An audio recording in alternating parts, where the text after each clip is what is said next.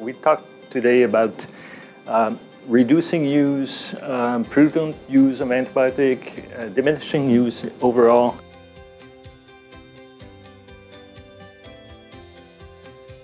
With a few exceptions, I think in most cases antibiotics are used in human health, at least in the developed world, to treat clinically ill individuals. And there are some prophylactic uses for surgery and dentistry and so on. But my expectation of these technologies on the animal side, and I say technologies, but in many cases they're natural products, is they will substitute largely in the prevention realm.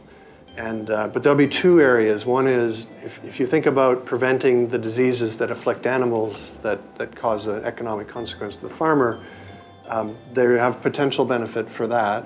But the other, and recently some large poultry integrators have reported success on using essential oils, for example, and reducing not only the risks to the animal in terms of their health, but reducing carriage of potential foodborne pathogens, Salmonella, Campylobacter. As we progress in this area, if we start thinking about prevention, there's a direct impact on animal health, measurable impact, but there's also the potential future impact on human health.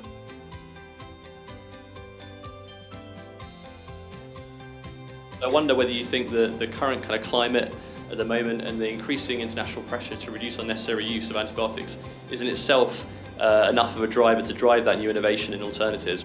We're a little bit missing the integrated approach we really need for this global problem. Is that yes, pharmaceutical have to have some incentive to find new classes of drug, but the producer needs to have some incentives to do more prevention. Researchers need more incentive to find alternatives. And just by the discussion in general since a few years about the antimicrobial resistance, there are more funding for researchers, for example, to attempt to find alternatives.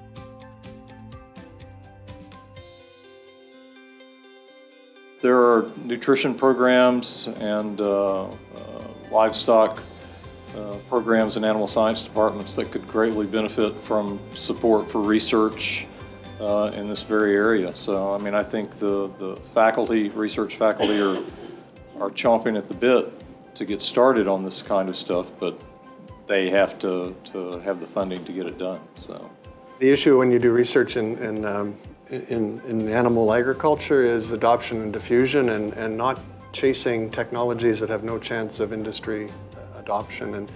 And when there seems to be no economic incentive for the ultimate end users, as we've seen with the vaccine for E. coli, 0157, and other STECs, you have a problem of why should I pay for something when I don't see the benefit? And this technology will see the same problems with adoption unless the incentive from, if you will, consumers through retailers and restaurateurs to provide that product using alternatives exists. And I think we're starting to move into that area, and so I think the opportunities will expand.